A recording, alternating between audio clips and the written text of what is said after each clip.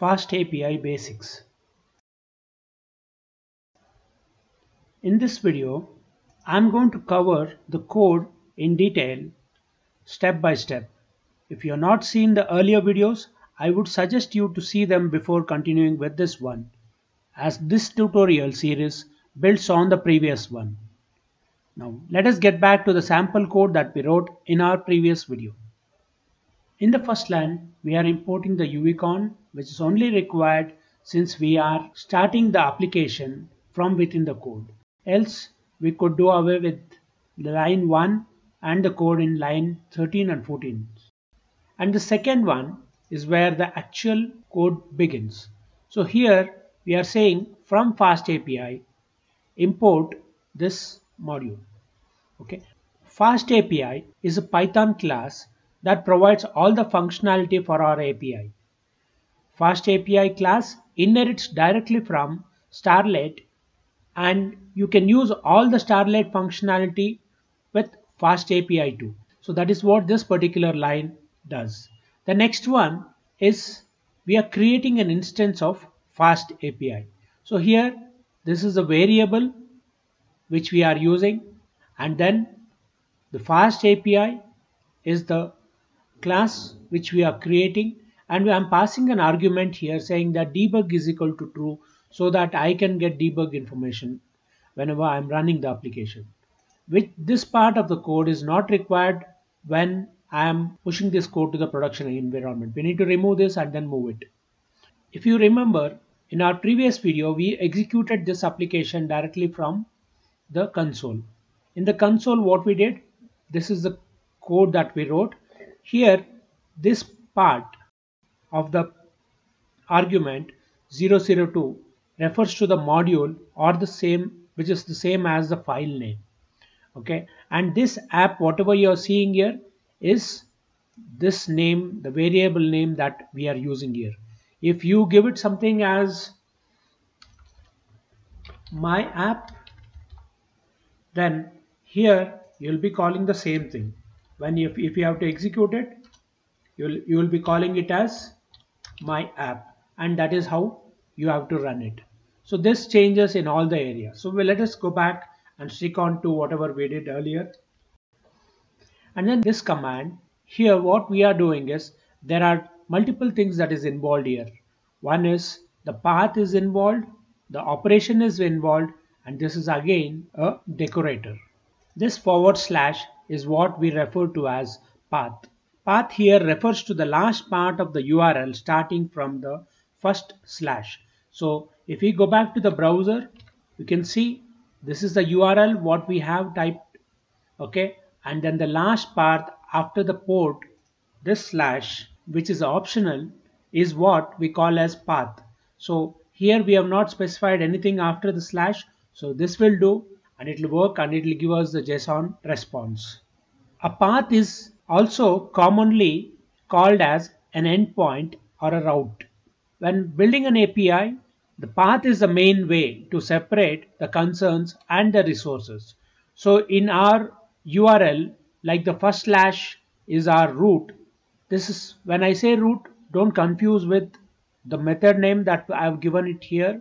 So this can be anything. Okay, I can name it as index, I can name it as home, or I can name it as ABC. I can name it anything I would want.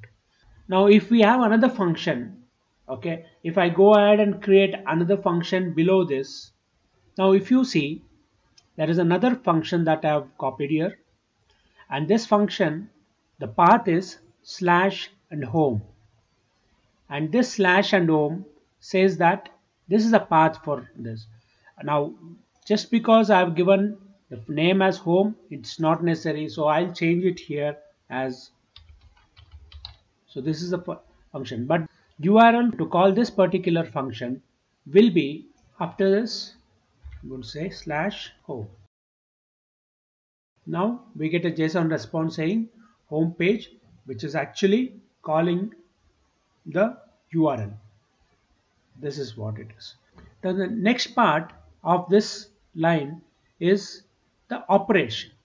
Operation here refers to one of the HTTP methods. There are many HTTP methods. The common ones are post, get, delete, put, but there are a few more, some of them like options, head, patch, etc.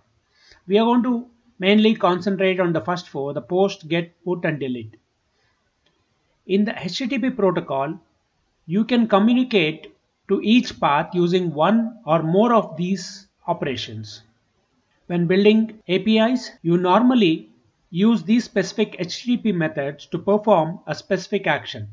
Normally you use post to create data, put to update the data, get to read the data and delete to delete the data. So in OpenAPI, each of these HTTP methods is called as an operation. When I define a path operation function, this is how we do this.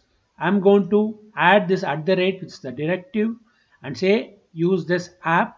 This app is nothing but the variable that I've used here, and then after the dot I'm going to use get or one of HTTP methods, and within the brackets I'm going to give /home, which is my path or route. This is what we call as a decorator.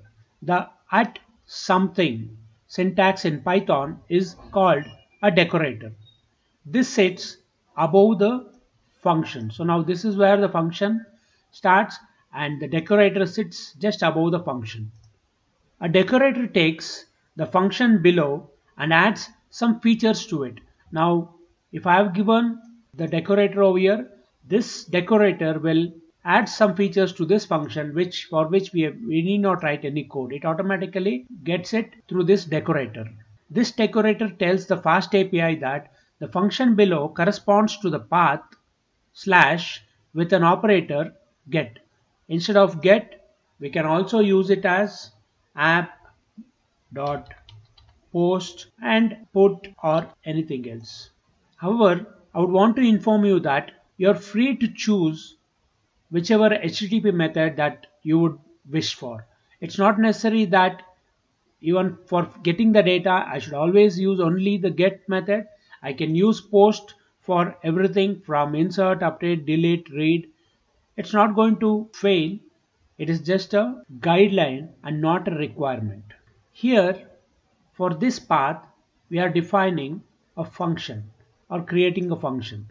I'm using the keyword async and then def as usual, and then giving a name of the function : so this is where I am actually defining the function. This is simply a Python function.